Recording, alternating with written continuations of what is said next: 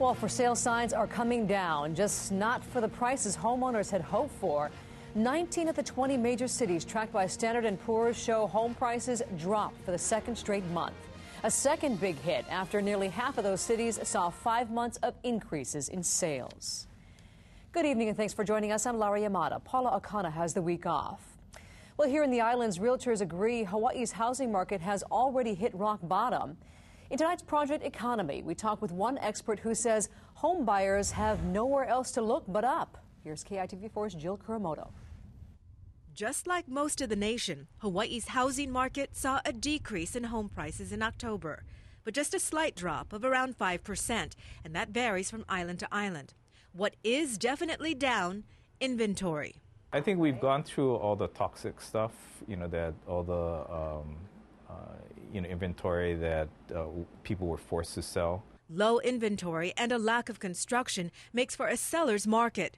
But it's the low interest rates that have realtors saying now is a good time to buy. It's a good time to buy a home, definitely, because the interest rates are down. At 3, you can get a 3.5% loan today. 4%. Jeez, when was the last time we had that?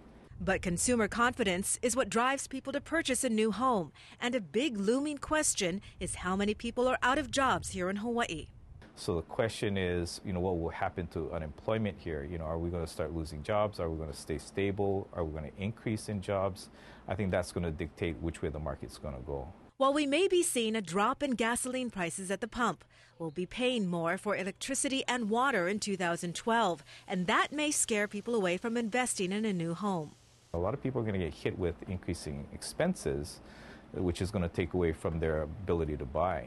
What that means for home prices in the coming months, experts say we'll have to wait and see. Jill Kuramoto, KITV4 News. Now, the index shows home prices have fallen roughly 32% nationwide since the housing bubble burst 5 years ago and are back to 2003 levels.